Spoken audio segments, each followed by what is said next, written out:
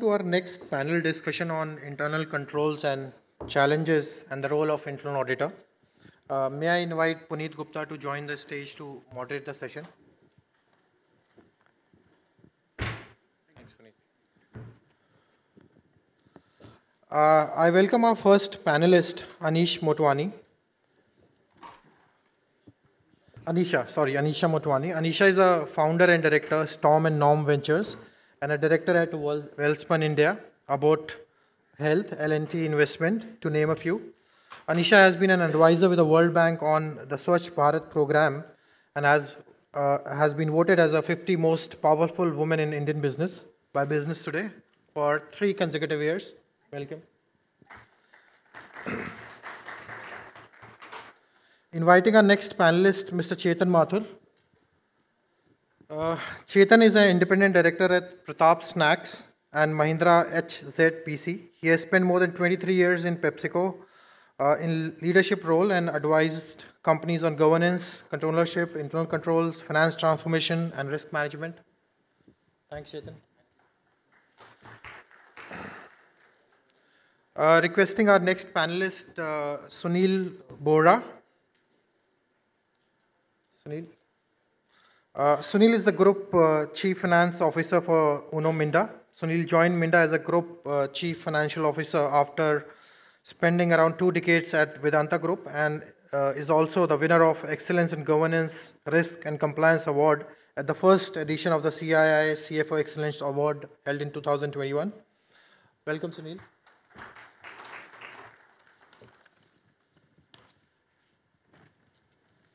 May I invite Bhaskar Subramanian, our next panelist. Bhaskar is the Chief Internal Auditor at Tata Capital and has more than 35 years of experience in the areas of governance, risk management, and business excellence. He has also served as a member of CII National Committee on Financial Reporting and in ASCOM, National Council for Internal Audit and Risk Management. Welcome, Bhaskar. Over to you, Puneet. Thanks, Ankur. So welcome to the panelists. We had a great session, panel discussion, a lot of points that got deliberated. This session, we will focus more on the aspects related to internal controls, internal audit, audit in general. We spoke about the safeguards in the previous session. A lot of safeguards emerge from what the independent directors get to know from the auditors, and that in a way also can be said to be the foundation for strong corporate governance practices and both preventive detective mechanisms to identify if something is going wrong. Today's discussion, we will try and hear the perspective both from the independent directors in terms of what are their expectations from the auditors, and also from the auditors and the KMPs in terms of what are, how do they support the independent directors, and what is the support they need from the independent directors. The panel today consists of independent directors who have played substantial role as part of management and internal controls. We have a chief audit executive and a CFO in the panel to provide us this holistic perspective. So to start the conversation, we saw in the survey that a big number of independent directors believe that the health of internal control is not as good as what is reflected in the annual report. I would like to hear the perspective of my colleagues here, that what are the reasons for the low disclosure levels, why there are no disclosures even in the companies where there are known issues or issues emerge on corporate governance matters, and what are the changes that need to be done to enhance the disclosure levels. So I would like to start with you, Anisha. As an independent director, what's your perspective on this topic, and broadly in terms of how the reporting can be enhanced in the annual reports? Thank you, Puneet, first of all. No, so, I do want to caveat that amongst all these financial wizards, I'm a non-finance person, okay? I'm a consumer person and who also happens to have worked in a financial services industry for a few years and now, a part of several boards. So my experience is truly practical and not academic, okay? And if I look at it purely as an independent board member, my observation has been that it's not that, there is one formula that cuts across all organizations. I have seen different appetites across different organizations. There are global organizations, there are Indian entrepreneur-led organizations, there are non-listed entities, there are VC-funded entities. The appetite across all of these varies significantly. And what actually varies is also the definition of what is the strength and nature of controls that you're looking at, okay? And what's the nature of governance that you're looking at. So in many, many global companies, multinational companies, there is a zero tolerance policy. And in many Indian companies, because they are growing at such a fast pace and they've come up as being family businesses, now turning professionals with all the the regulations coming upon them, they're still learning their way around, how to strengthen their governance practices. But what is important to understand is that this is also a cultural issue, okay? As much as it is a process issue, it's a cultural issue. There are technically 3 levels of defense. Okay? There is the management level of defense, then there is the risk enterprise level of defense, and then there is the internal audit level of defense. If all these 3 levels of defense are not aligned strongly, okay, and they all work in silos, that is where the real challenge starts happening. You will see that management controls, okay, that's where the first level of control happens. Each level needs to rely on the next level. The next level needs to rely on the bottom level. Now, what happens is sometimes you feel that you're actually giving up on your independence because you're relying so much on what's coming to you. But if that reliance is not there, then you will start overlapping and playing each other's roles. And I've seen that happening in many, many organizations. So it's important that there's a culture of, and the reason why that's also happening is because there are no set processes and protocols defined for, how to evaluate an independent, internal processes and audits.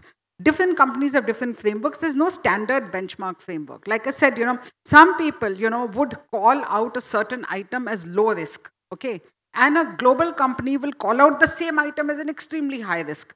And as board, what happens is, what comes to you finally, because it's finally a time-bound interaction that you have, is the high-risk items. And the rest of it all comes in documents, and you're supposed to read through it all.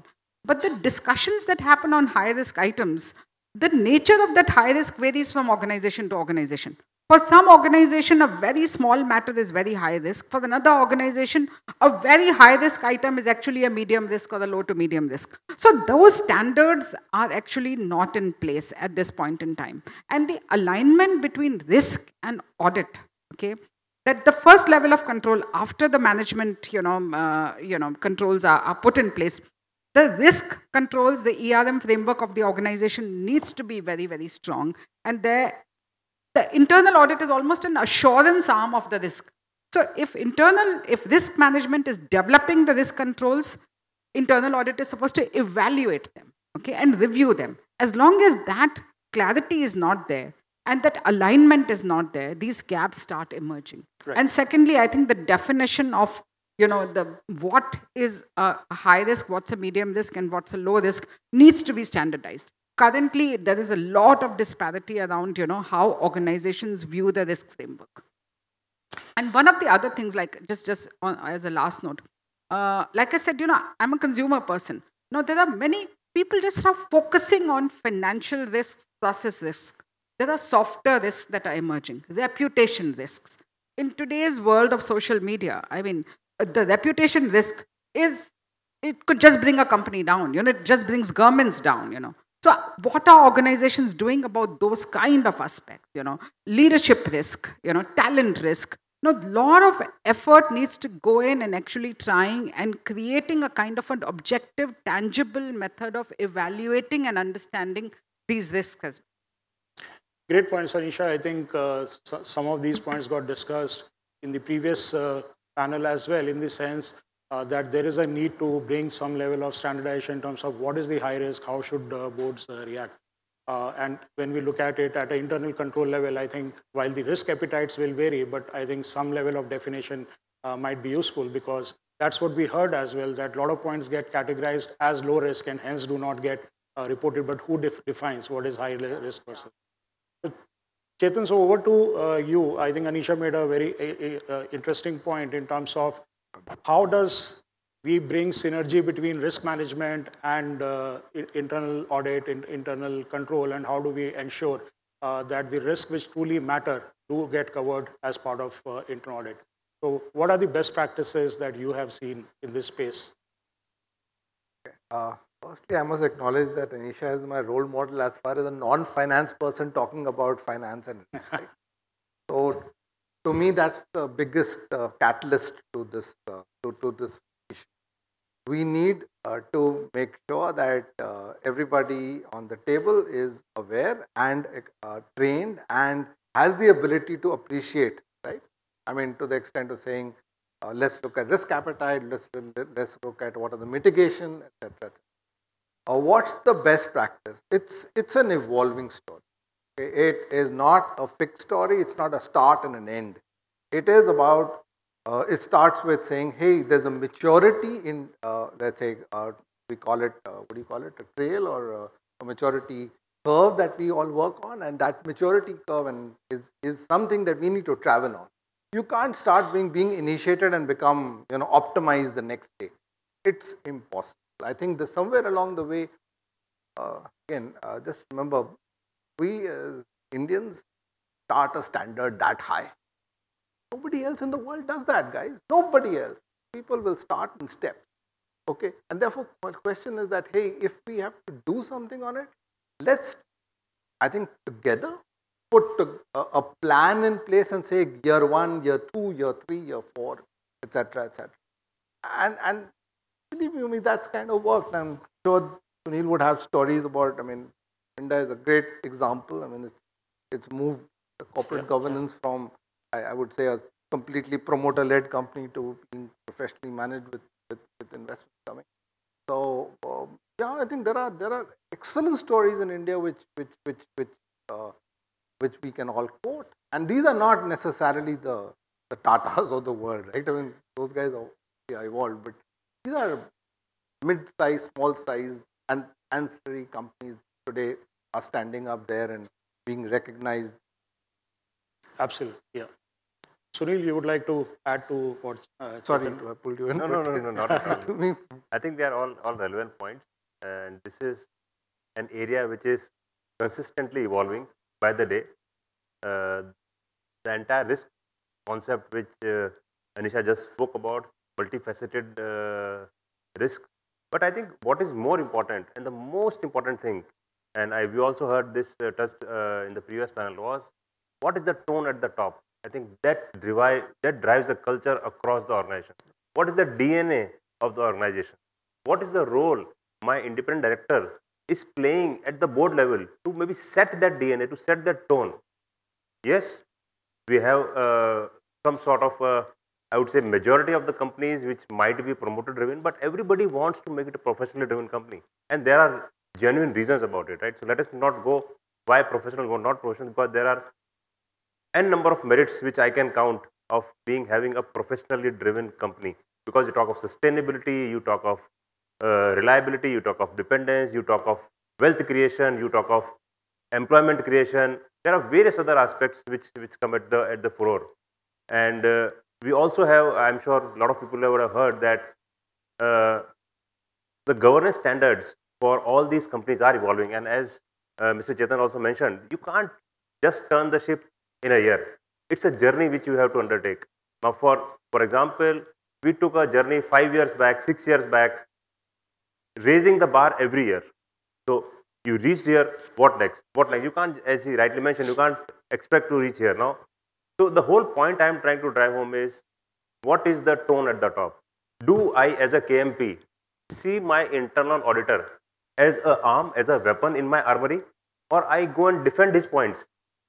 Now, that drives the tone. If I don't support my internal auditor, next time he might come with the points. His tone might be coming down. Now, what am I doing in return? I'm actually shooting on my own foot. So I think that's where this tone at the top has to be driven, whether it's an internal auditor, whether it's a statutory auditor, any other such tool is a support to the top management and not a regulatory imposition on the top management. I think that's the big shift in the thought process which needs to be seen, because you talk to people who say, no, earlier there was an IFC audit, now there is a CARO audit, now that. Why? I think people must understand the importance of this. They are all tools to support the top management, to de-risk the board, to de-risk the independent directors. Then independent directors also, I think we have been giving them, trying to give them all that platforms, be it the one-to-one audit with the statutory auditors separately, with internal auditors, separate meeting for internal board himself as to the governance or the operations of the company, the feedback on the management. There are a lot of tools which we do. We make sure that, in fact, we ask from the independent directors very religiously before at least a month or two as to what do they want to review in the next meeting, rather than we impose on them, this is what, please review and give me approval. So I think these are some of the best practices which people have to sort of drive, and if it is not being driven, I would request the independent directors to use this as a tool.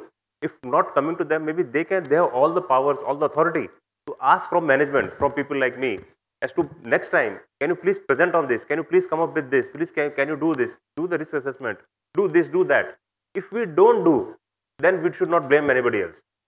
I think I'm not defending myself as a KMP, but I can tell you, at times people also need to be driven, because everybody is busy. Everybody has his own job. When I come to board, I have 10 agenda to get approved, or maybe because of regulatory requirements I have to come.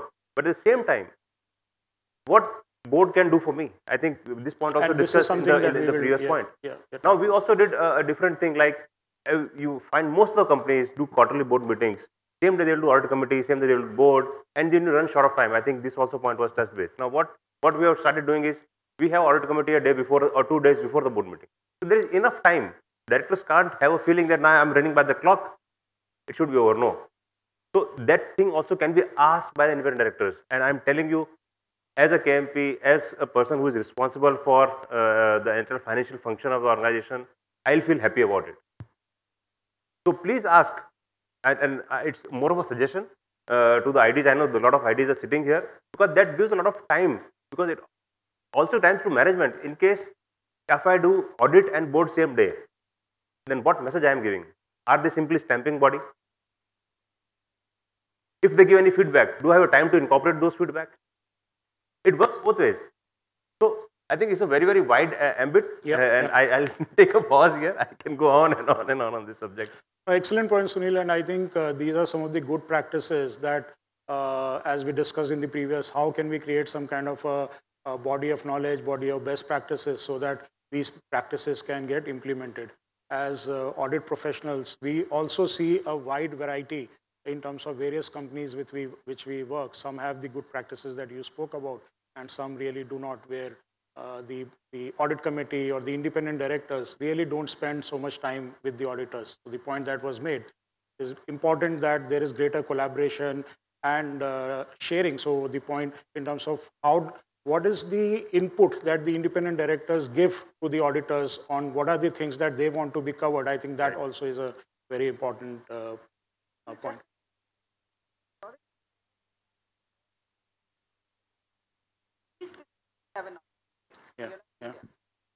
Not 5, it's not less, it is 6 to 7. You see significant improvement in the last couple of years. And like Sunil said, it's not about a regulatory burden, but it is, people have started seeing the benefits of what this can do for the organization. People have started seeing a direct benefit in terms of the market valuation. Right. A strong systems and processes, a very well-governed organization is showing a direct correlation to what your market worth is. And when promoters and shareholders are seeing this, they are actually upping the ante in terms of adopting some of these. I completely agree, Anisha, and I'm just chipping in here because the same point I made in your last conference in Bangalore. Governance has a multiple, and more promoters are now recognizing it, and I think that's what is helping to make a big leap forward rather than looking everything as a imposition of a regulation. And I think that's the role that independent directors need to play, where they also educate the promoters on the value that gets derived. So Bhaskar, over to you as the Chief Audit Executive. How do you see this evolving, and what are the good practices that you have seen from your company and from the Tata Group perspective? Thanks, Puneet. Thanks, DI. Now, first, let me make some, caveats. I'm not representing. Yeah. I am going to speak to me. I'll speak to in this forum as an independent person. Yeah. Giving my views. First of all, I have excellent company. We have model board members. We have model KMPs. There's no recommendation from internal audit. It's a wonderful audience. But practically, what happens is now, depending on the organization, maybe there are well-governed organizations where the maturity is very high. But there are startups where they are in a hurry. So it is quite possible they are conscious of things. So it is quite possible controls are having its own place. Maybe there's a journey. But then, at that point of time, maybe there's a call which has been taken. So in each and every facet, be it processes, be it systems, be it people, everywhere, there are, there's a scope for improvement. Suppose, for an example, even in the board, you might induct people who may not be really of the real caliber. That's quite possible. You also induct people who are conducting all these functions. They are not, again, really, up the curve. Now you suddenly find some old timer, who has been named as an internal auditor. Now, people do not understand what is an internal audit. It's a profession. Just because he was an accountant doesn't mean he's an auditor. So, that's something, these are all factors which are there. So, when we are speaking about an idealistic, so where we are, we should be, okay, apart from, what, my fellow panelist was mentioning, there are good practices is to, hire a career internal auditor. So, it should not be somebody who has been doing something and suddenly, you make him as an internal auditor. So, you have a CAE who doesn't know internal audit and he is recruiting a team. There are people who there are people for example, there's lot of, evangelization which is required at the board level. Why internal audit is important. Now, what happens, somewhere in the organization, certain things are done, not done. A audit objection hai. Audit objection, what is this? Nothing called audit objection. Because there is a risk, because of this issue, this is being done. So, we are not using the term appropriately. We should use a term that, there is a collective endeavor to address the risks, how it is meeting the objective of the organization. So, this is extremely important. I think, I don't want to kind of sermonize, I will just pause. So I think a very important point that Bhaskar raises is that what is the caliber, what is the stature of the chief audit executive, because a lot of responsibilities or expectations that we have are going to be possible only when that individual has that stature. Practically we see, while we all say that yes, it is something which is benefit for the organization, but audit ends up becoming a function which has to challenge a lot of other decisions that the management is taking. So this is a question, Chet. So maybe I just want to supplement. Now, on this standards now, for internal auditing, there are standards. So how many organizations are, formally accepting, adopting those standards? That's also important. Yeah. Maybe we should continue. We'll come back. And that's something important. Standards are there, but what is the legal backing to those standards? The point that we raised, Companies Act actually does not define anything on the role of the internal. But Chetan, maybe first to you and Anisha, is that the board, theoretically speaking, the audit head reports to the audit committee, right? Practically, we see in a lot of cases that doesn't happen. Okay, his appointment, his remuneration, the budget that is allocated for audit is actually decided by the CFO typically, or maybe by the CEO. What is the role that the independent directors or the audit committee should play in the entire process of appointment to giving the right remuneration and supporting the internal auditor to discharge his responsibility with confidence and conviction? Anisha, can I go first? Okay. So I'll use an American analogy over here, which says the buck stops with me, right? So if the audit committee chair, okay, and the audit committee says that, guys, the buck stops with me. However, the admin stuff could be with the CFO or the CEO. You'd probably have a solution.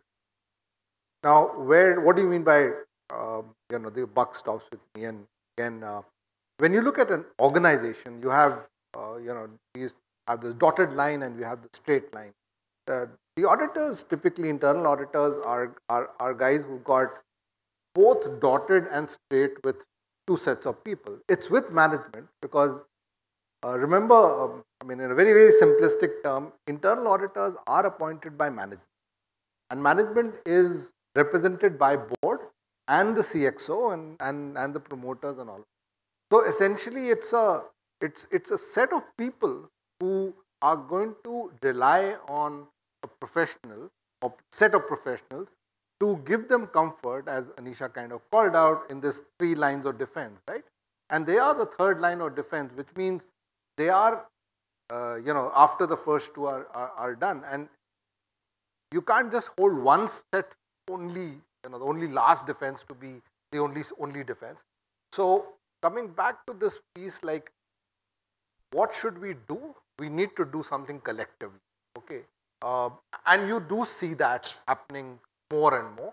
Internationally, it happened earlier. Probably we are still about 10, 15 years behind in terms of evolution. But it's just not reporting, but it's about the ownership. I, as the audit committee, take the ownership. Guys, everybody will get that. That's my view. Do you see the audit committee playing an active role in appointment of the independent director, not just approving, but that participating in that, participating in that process, making sure that the remuneration which gets decided for the audit head, and also a lot of time there are outsourced service provider, that there is adequate remuneration and it is not just treated as a cost with cost of compliance, and hence the cost needs to be just managed. So see, yes, almost like a 50% track record of, like I said, it varies across company, but at least I've seen 50% of the companies bringing up the profile of the candidate, sharing alternate profiles. But this is in case of a new hire. In most cases, when you get inducted on the board, there is already an individual and there's already a function that's running in a certain way, okay? And you have to actually just evaluate it from that lens, that there is an incumbent here who's performing a certain role. Is he or she doing it well? Now, the issue that happens is that almost internally, internal audit is almost seen like a police department. Okay? It's like that police, and a kind of a victim in many cases, it's almost that the departments are defending to internal auditors. We've seen that in the audit committee as well several times, that the internal audit raises a certain point, and if there's management sitting there, they would immediately jump to the defense, but this, while of course the pre-alignment happens, but sometimes it's like they should not feel the need to defend to an internal auditor, okay? They should actually be aligned with the internal auditor, that the internal auditor is helping them. At many places, it seems like the management feels they are getting exposed by the internal auditor. All their weaknesses, all the chinks in the armor are actually coming out in the open, and they feel vulnerable. Now, that level of trust between the various functions and the internal audit function is very important. And that individual has to play a very critical role of actually doing this balancing act of saying, you can trust me, I'm not here to expose you, okay? I'm not here to, and people actually want to posture in front of the board and show their best, put their best foot forward. And when they see themselves, some of their processes, like if any function is getting audited and if there's a process weakness that is highlighted, there is an immediate, kind of resistance that happens. Now, that I think is something that needs to be fixed. That level of trust, so that they open up, not just when they're sharing the findings, but also when they're auditing, when these things are going on. Yeah. Now, management and CEOs and top leadership needs to play a very, very crucial role. In one of the organizations, we realized that, the person was not powerful enough to be able to, stand up to the functional heads or whatever, and was getting a little bogged down or cowed down. we suggested an external internal auditor. Okay, so there are internal auditors who are placed by the organization. Then we suggested for certain functions in certain areas, to get an external internal auditor to remove that bias, and then that kind of created a kind of a healthy, benchmarking for the internal auditor to raise his or her bar. So those are the kind of practical things that you need to do, I guess. Great, great. And we'll talk more about the right balance and how do you use external internal auditor. One of the points that was raised on the matters like tone at the top, culture, social media risk, right? But more and in this survey also we spoke about this, things like who looks at tone at the top, who looks the cultural aspect of the organization. Typically we heard that this is not done by internal auditors. Some people said that internal audit might not even have the capability, stature to actually look at these matters. So, Bhaskar, what is your experience in terms of how these matters which really are important for from overall corporate governance point of view, how do these things get covered, and what would be your suggestion on this? I think, there has to be a very high element of confidence, trust and confidence between the board and the internal audit. So, for example, from if the internal auditor or the chief audit executive has the stature and he has got the competence, and then the trust can be easily kind of built. Yeah, yeah. So it is quite possible there are some selective cases the board will want the CAE to directly look at them. So especially the tone at the top, you have informal meets, discussions, like this proposal has come, what do you think? So they have the liberty to pick up the phone and call, have a private conversation. Have you heard about this? This is what is happening in the organization. Because sometimes the auditor is not privy to certain things which are happening. So you come to know from the board actually, Yeah. So it all emanates out of the trust and confidence of the board and the internal auditor. Now it is quite possible that if in the organization, you are appointing a namesake head of audit, just a new person, just to fulfill a statutory regulation. He may not have that, or he or she maybe may not have the stature or the depth. So it's deliberately kind of, it's kept away, it is being done in some other manner, all sort of things happen. So one is a very structured, methodical way how these things can be done. Another way is like a pragmatic way.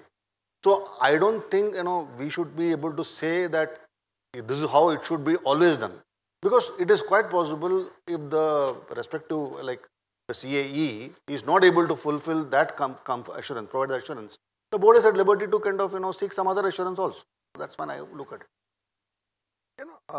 There is again, if you look at the COSO framework, there is a section in there which talks about evaluating the whole control environment. The entity level control. Exactly. Exactly. Entity but unfortunately, Chetan, what we have seen in practice, entity level again becomes more of a checklist based thing that do you have a policy and procedure in place? Yes, policy and procedure is there. Is code of conduct there? Yes, code of conduct there.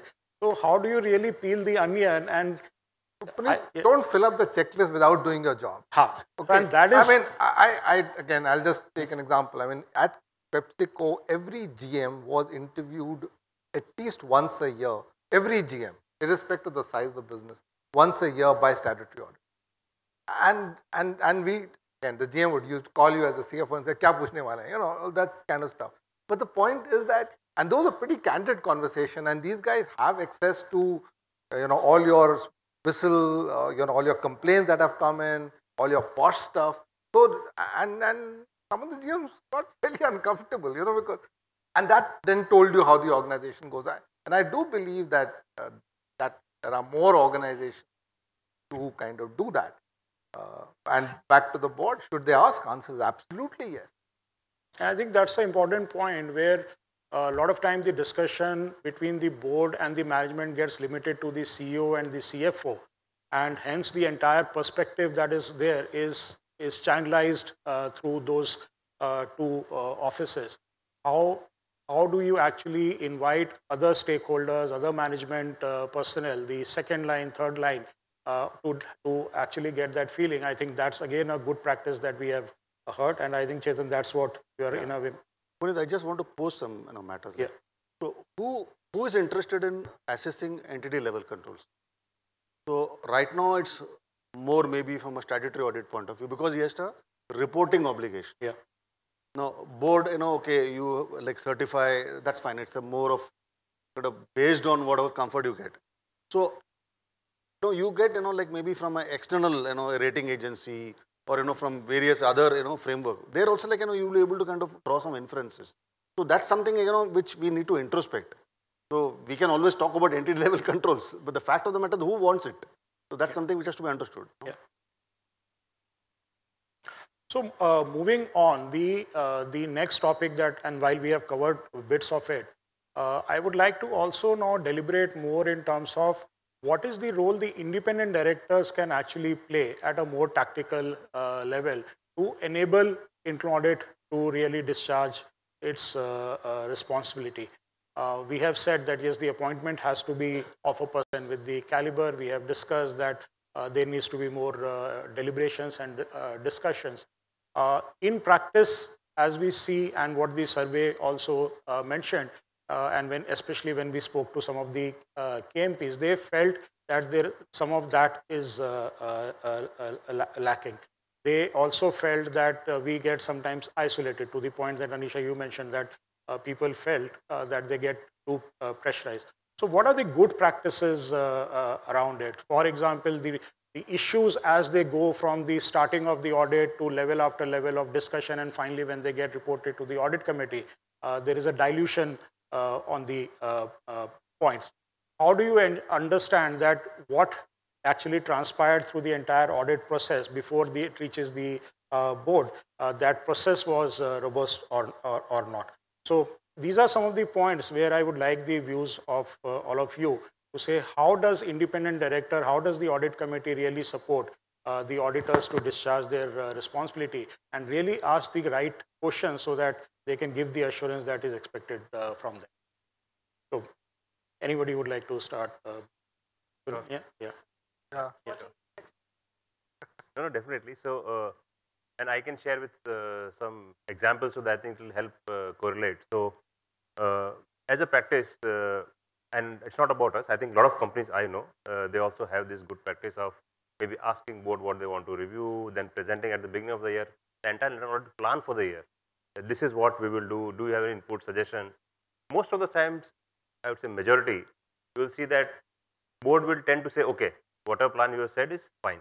So at that point, when the management is coming up for the internal audit plan for the rest of for the coming year, these are the areas we will focus on. These are the areas we will look into more detail. These are the areas we will do benchmarking, etc., etc.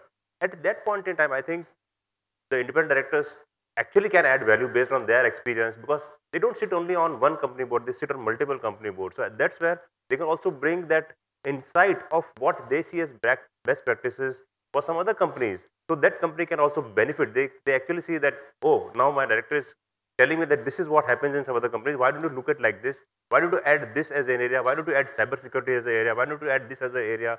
What do you think about your technology? What do you think about the future? Can that be somewhere does benchmarking? Might not necessarily be an internal audit point, but that's where they can add value to audit and also the annual plan.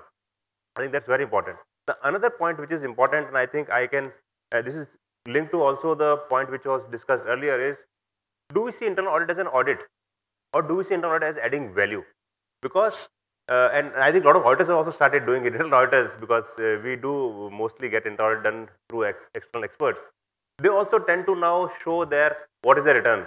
Basically, how they have raised areas or highlighted which has actually given direct monetary benefit to the company, which is much more than the fees which company is paying. So there is a clear return which you will see that auditors also try and add value, because at the end of the day, they also have a mirror to see as to, am I just doing a tick in the box for the company, or am I adding value? Because if I am adding value, I will also grow with the company, and I will also grow my clientele, etc., whatever it is. So if board also starts seeing that perspective and actually question in the right way in the meeting, rather than making it a defensive discussion, how it can be a discussion of value addition, rather than it's internal auditor versus management, how it can be, okay, this was the point, what are the learnings, what are the things we are doing in terms of improvement of systems, processes, controls, how it will benefit for the company in the medium term, long term. There are a lot of these such aspects which actually can bring a very positive environment in the meeting when the internal audit is being presented, because I know we also have our peers, our friends. At times it's like what Mr. Gupta also mentioned, the issues get funneled. So when the first cut audit report comes, we'll have 10 high risk areas, 10 medium and 10 low. By the time it reaches, high gets diluted to 1 at max or 2, and medium half, and low tickets. Okay. So the point is, rather than doing that, I think it's important to see what value is being added by internal auditors. In fact, I would be happy that all the high risks are presented to the board so that everybody's cognizance gets minuted, gets tracked, and the next meeting, the auditor comes back and say, oh, this was the observation, this is the action management has taken, and this the company has benefited. So I think the entire process can be made very healthy and very in a cohesive and a positive approach.